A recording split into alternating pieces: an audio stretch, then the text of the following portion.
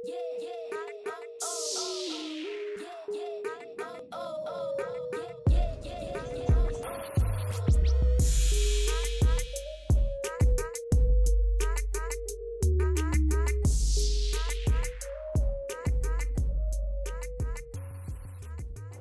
everyone, just got home for the day. It's 6:15 p.m.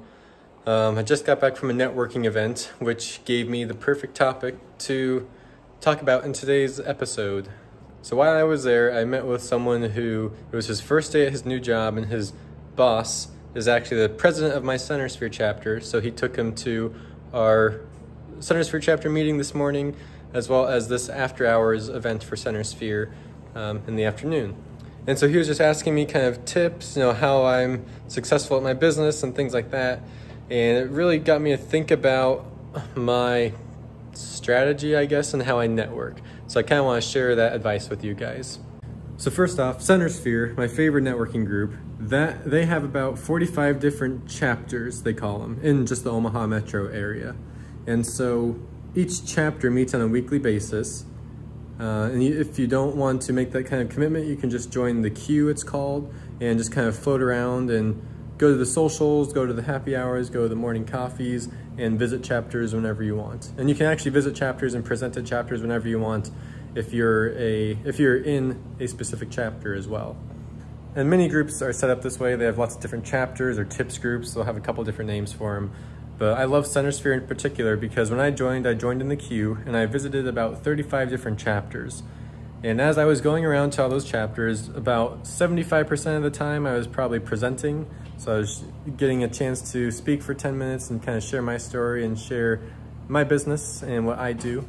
So then what I would do is, while presenting or just from visiting the chapters, people would want to learn more or just get to know me better, or kind of get a chance to meet with me and share what they do in a more intimate setting. So then I would get all these one-to-ones scheduled.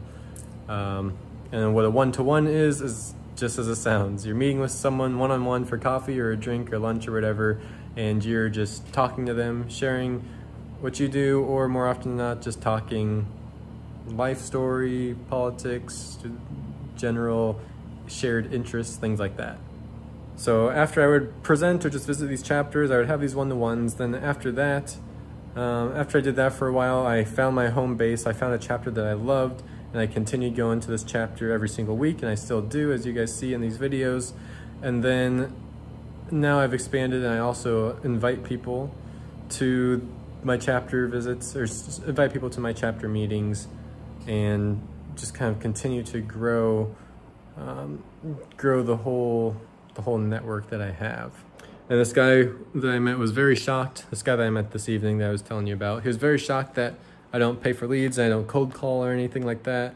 And I said, no, this is kind of crazy, but literally just from being yourself and making these connections, going and drinking with people or having coffee in the morning, meeting with someone one-on-one, they just remember you if you leave a good impression, if you're not trying to sell them or not trying to do anything.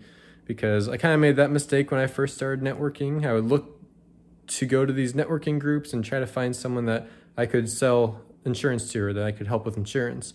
But I realized real quickly that that's not how you're supposed to do networking. Instead, you're supposed to meet these people, do these one-on-ones, have just genuinely fun and real conversations, and then they'll remember you when their cousin Tim Smith gets laid off and loses all his benefits and then needs health insurance for him and his family.